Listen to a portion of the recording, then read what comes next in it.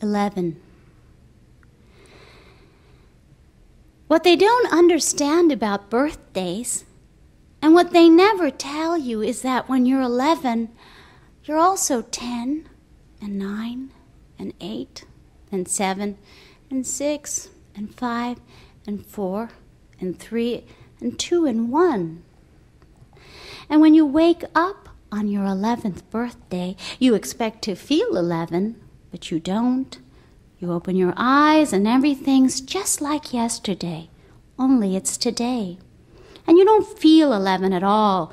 You feel like you're still 10, and you are, underneath the year that makes you 11. Like some days, you might say something stupid, and that's the part of you that's still 10. Or maybe some days you might need to sit on your mama's lap because you're scared, and that's the part of you that's 5. And maybe one day when you're all grown up, maybe you will need to cry like if you're 3. And that's okay. That's what I tell Mama when she's sad and needs to cry. Maybe she's feeling 3.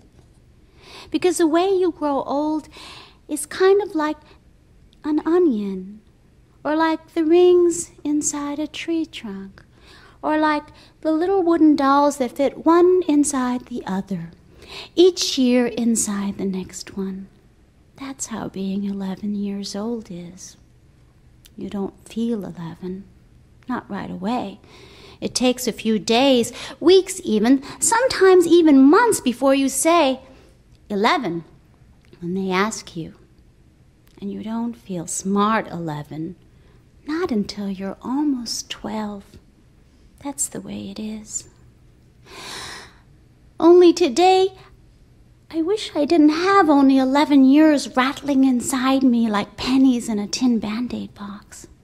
Today, I wish I was 102 instead of 11, because if I was 102, I'd have known what to say when Mrs. Price put the red sweater on my desk. I would have known how to tell her it wasn't mine, instead of just sitting there with that look on my face and nothing coming out of my mouth. "Whose is this?" Mrs. Price says, and she holds the red sweater up in the air for all the class to see. "Whose? It's been sitting in the coat room for a month." "Not mine," says everybody. "Not me." "It has to belong to somebody," Mrs. Price keeps saying, but nobody can remember. It's an ugly sweater with red plastic buttons and a collar and sleeves all stretched out like you could use it for a jump rope. It's maybe 1,000 years old, and even if it belonged to me, I wouldn't say so. Maybe because I'm skinny. Maybe because she doesn't like me. "That stupid Sylvia Saldivar says, I think it belongs to Rachel." An ugly sweater like that, all raggedy and old. But Mrs. Price believes her. Mrs. Price takes the sweater and puts it right on my desk. But when I open my mouth, nothing comes out. "You're not mine," I finally say in a little voice that was maybe me when I was 4. "Of course it's yours," Mrs. Price says. "I remember you wearing it once."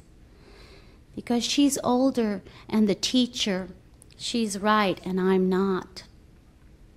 Not mine, not mine, not mine. But Mrs. Price is already turning to page 32 and math problem number 4. I don't know why, but all of a sudden I'm feeling sick inside, like the part of me that's 3 wants to come out of my eyes, only I squeeze them shut tight and bite down on my teeth real hard and try to remember. Today I am 11. Mama's making a cake for me for tonight, and when Papa comes home, everybody will sing happy birthday. Happy birthday to you. But when the sick feeling goes away and I open my eyes, the red sweater's still sitting there like a big red mountain. I move the red sweater to the corner of my desk with my ruler. I move my pencil and books and eraser as far from it as possible. I even move my chair a little to the right. Not mine, not mine, not mine. In my head, I'm thinking how long till lunchtime? How long till I can take the red sweater and throw it over the schoolyard fence, or leave it hanging on a parking meter, or bunch it up into a little ball and toss it in the alley? Except when math period ends, Mrs. Price says loud and in front of everybody, "Now, Rachel, that's enough." Because she sees I've shoved the red sweater to the tippy-tip corner of my desk, and it's hanging all over the edge like a waterfall, but I don't care. "Rachel," Mrs. Price says. She says it like she's getting mad. "You put that sweater on right now and no more nonsense." "But it's not now," Mrs. Price says. This is when I wish I wasn't 11, because all the years inside of me, 10, 9, 8, 7, 6, 5, 4, 3, 2, and 1, are pushing at the back of my eyes when I put one arm through one sleeve of the sweater that smells like cottage cheese, and then the other arm through the other, and stand there with my arms apart like if the sweater hurts me, and it does, all itchy and full of germs that aren't even mine. That's when everything I've been holding in since this morning, since when Mrs. Price put the sweater on my desk, finally lets go. And all of a sudden, I'm crying in front of everybody.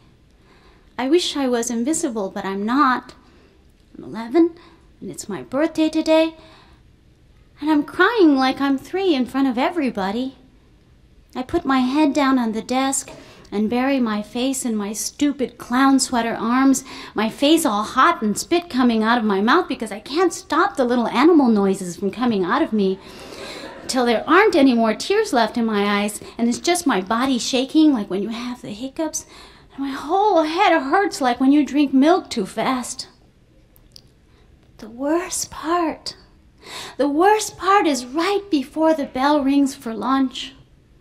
That stupid Phyllis Lopez, who is even dumber than Sylvia Saldivar, says she remembers the red sweater is hers. I take it off right away and give it to her.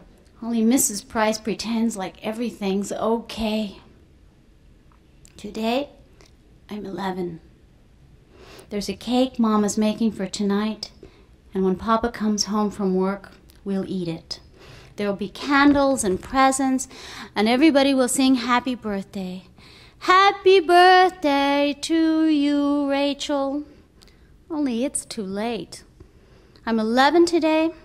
I'm 11, 10, 9, 8, 7, 6, 5, 4, 3, 2, and 1.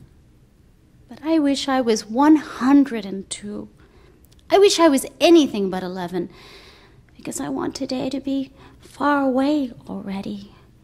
Far away like a runaway balloon, like a tiny O in the sky. So tiny, tiny, you have to close your eyes to see it.